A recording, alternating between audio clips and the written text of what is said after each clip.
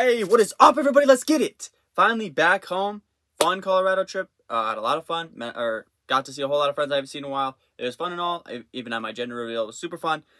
But on to today now. Had fun on the trip. Want to get back to this. Want to get back to grinding this. Want to get back to post some videos. All right, let's do a quick recap of yesterday. I posted a 3-slip yesterday. Posted it on my Instagram, on my Twitter, and in my Discord, as well as I posted it on YouTube on like a little community post. So if you saw those, you were able to get my slips yesterday.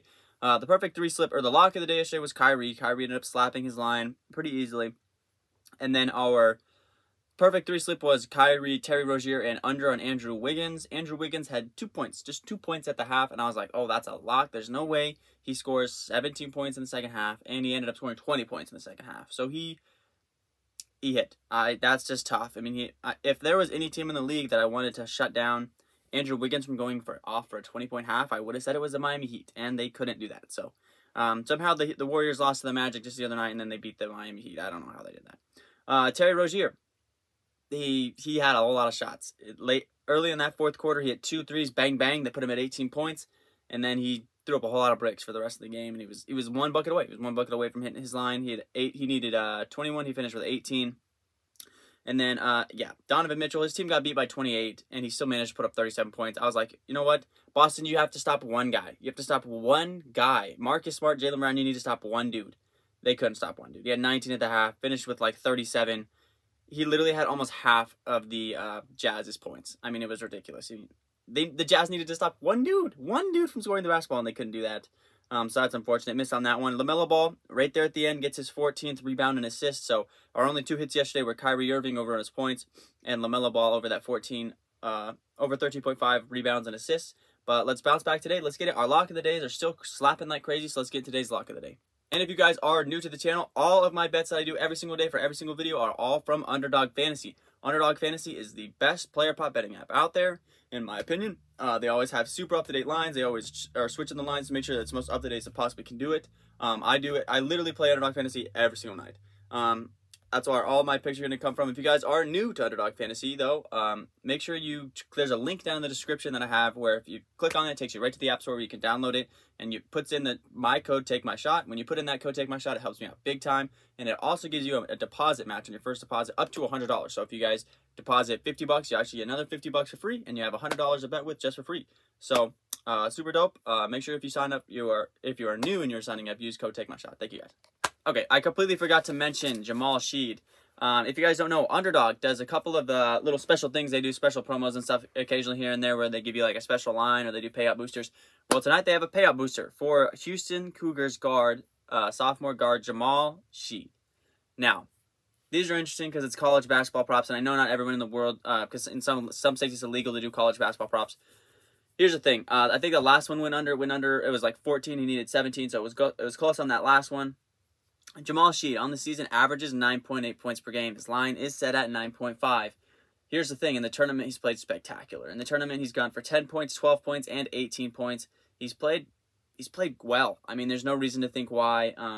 Only one he hasn't hit recently. He had 5 points versus Toulon. But, I mean, like I said, in the tournament, he's been playing really good. There's no reason to think why he can't continue to play that well in the tournament. So, I am going to go over 9.5 points tonight for Jamal Sheed. The Houston Cougars. I know, again, not everyone could do that payout booster, but for the people that can, I'll throw it out there. If I could do that, if I were to throw in this payout booster, I would go over on Jamal Sheed tonight. All right, baby, coming out with the lock of the day. Let's get it. Come on. And this one actually changed because of some recent news for the first time ever. For me posting a later video. I like to post my videos around 1 o'clock Central Time, around noonish, because I like to kind of get the up-to-date lines. And hey, an injury happened that kind of affected this lock of the day tremendously. So, actually, this player has actually had a lot of success versus this team, surprisingly enough. It's going to be coming from the 7 o'clock game, Washington versus Milwaukee. Give me Kristaps Porzingas. Give me the unicorn. Kristaps actually in his career, he's played in his last 3 games, sorry, not his career. In his last 3 games, is actually averaging 22 points per game and 13 rebounds. Crushing that 28.5 points and rebounds line, because that's the one we're going for tonight. Tonight, the Wizards do not have Kyle Kuzma, and they obviously don't have Bradley Beal. So who's going to be the #1 scoring option? It's going to be Porzingas. Do the Bucks really have anybody that can guard Porzingas?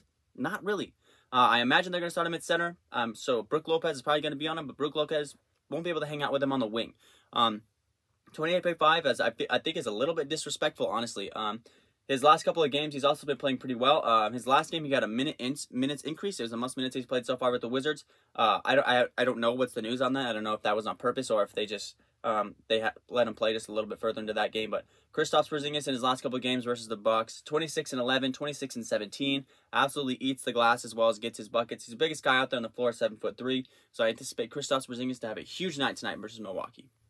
Next up, a guy we kind of bet on a lot on this channel. Give me CJ McCollum. Now they've got a points and assist line, and that's the one I'm licking my chops at a little bit here. It's set at 30.5. So in a perfect world, do we think that CJ McCollum could get 20-6 or 22-4? Like, absolutely. Looking at his last 10 games, he's literally split it right down the middle. 50-50. His last 10 games, 33 points and assists, 33 points and assists, 24, 30, 40, 43, 33, 28, 26, and 30. A couple of games coming up just an assist or a bucket short there. And in a couple of those games, there were blowouts. One time they blew out the Spurs big time. They got blitzed by the Suns right at the end of the game there. Those games he probably would have hit. Also, in their last matchup versus the Bulls, he had 29-4. So he would have also hit his points and assist line in that game. That's kind of the line I'm anticipating him to get tonight. I don't see why CJ McCollum couldn't literally just get, I mean, really even like 30. I think he could crush his line with just his points alone, but he's been passing the ball fantastically. He's averaging 7.6 assists per game in his 16 games with the Pelicans. So I'm anticipating CJ McCollum to crush that line tonight. He's on a minutes restriction, so he's not going to be able to be out there guarding CJ McCollum as much as probably they would like to. But this one is only a 2-point spread. It's 2-point spread at 225 total, so a little bit of a high-scoring game. And also a game they don't anticipate to be a blowout. So I like CJ McCollum over on that points and assist line. All right, next up we have an interesting one. Give me under on 8.5 assists for Nikola Jokic. Jokic hasn't hit this line in 7 straight games, as well as only hit it 3 of the last 10. So he hasn't really been, he's gotten close though a couple of times. He hasn't been necessarily facilitating the ball as well. I don't even want to say facilitating the ball as well. He just hasn't really gotten the assists lately. So I like to see that as far as wanting to go under. Let's see here. He also, they take on the Suns tonight. The Suns have great perimeter defense. Devin Booker at times, a really good defender. Mikal Bridges, Jay Crowder, those guys are great defenders, great wing defenders. They also have a good center in the middle. I don't anticipate when Jokic gets his assists, it's him getting the ball in the post, getting doubled, and finding the open man, right? I don't anticipate them to get help off of anybody else onto Jokic. I think DeAndre Ayton can take him one-on-one, so I don't anticipate there to be any doubles off of Jokic for him to find the open passes. So I don't think he's going to hit his assist tonight versus the Suns. I don't anticipate that being a matchup where they need to help off of Will Barton to leave him open for a 3 for Jokic to find him to hit the easy assist. So I'm going to go under on that 8.5 assist for Nikola Jokic versus the Suns. I think this one's a sleeper. Okay, normally this is a guy that we do a lot of betting over on this channel, but today I am praying that they do the same exact game plan they did against him last time. Give me under on Darius Garland's 23.5 points.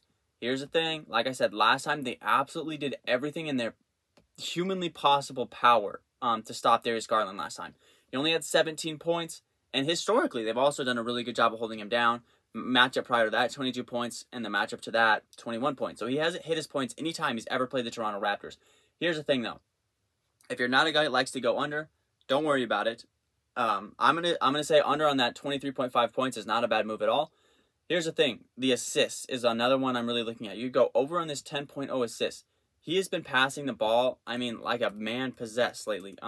Honestly, I'm anticipating kind of the same thing that happened this time around. When they played the Raptors last time around, he had 10 assists, so he would have just pushed last time.